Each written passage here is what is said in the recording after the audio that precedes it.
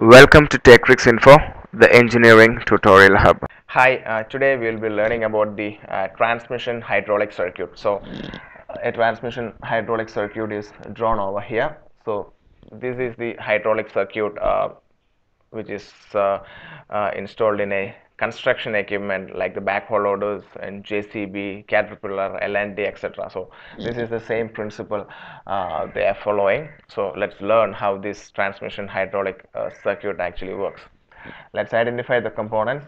Here we have the oil cooler over here, and here this is the torque converter over here. Then this is the oil sump. This is where the transmission oil is stored. Here we have the oil strainer, and over here this is the transmission oil pump. This is a crescent type pump, and this is torque converter pressure regulating valve, and here we have the torque converter relief valve. Okay, this is the oil filter. This is a transmission oil filter, and here this is a PMV, pressure maintenance valve. This is also called oil pressure maintenance valve. And here we have the idler gear bearing over here, and this is the solenoid control valve. So this is a solenoid control valve over here, which is electrically operated, and this is the forward reverse clutch unit. Here we have the output shaft bearing, and this is indicating the forward reverse front shaft bearing over here. So before going to the circuit, let's identify the circuit lines. Those lines drawn in red actually indicate full pressure lines, and the green shows the exhaust line, and the blue actually shows the lubrication line. So now let's see how the transmission hydraulic circuit works. So as you can see over here, this is the transmission oil. Through the strainer, the oil is sucked by the transmission oil pump. So this crescent type of pump sucks the oil, and this pump is installed towards the gearbox itself, and it gets its drive from the torque converter. The torque converter dock is fixed towards the crescent type pump, so it gets its drive from the torque converter, and the torque converter gets its drive from the engine itself, the prime mover.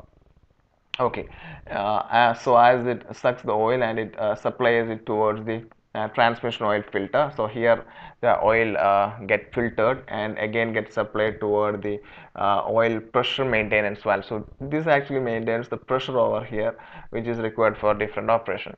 From here the oil is getting diverted towards two directions. As you can see, one flow is going towards the torque converter. So it first reaches the torque converter relief valve, then it reaches the torque converter pressure regulating valve, and finally it goes towards the torque converter for its functioning. So you know the function of the relief valve. So excess pressure comes, it relieves that particular pressure, and through the return line, you can see the green line, it goes towards the strainer. And also here in the pressure regulating valve, it also has a return line, so it goes towards the tank, the return line. Okay, now the second phase of it, the circuit going from the oil pressure maintenance valve. So what happens is that moves towards the solenoid control valve. Okay, so this unit actually controls the forward reverse operation of the transmission.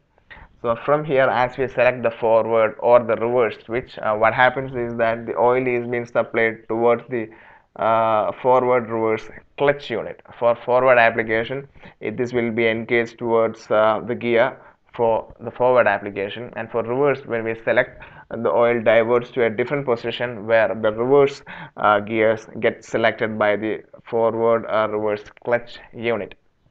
So that's what's happening, which reflects in the gearbox or the transmission as we select the forward or reverse. So that's been completely controlled by this electron unit. That's the electronic unit, which is the solenoid control valve.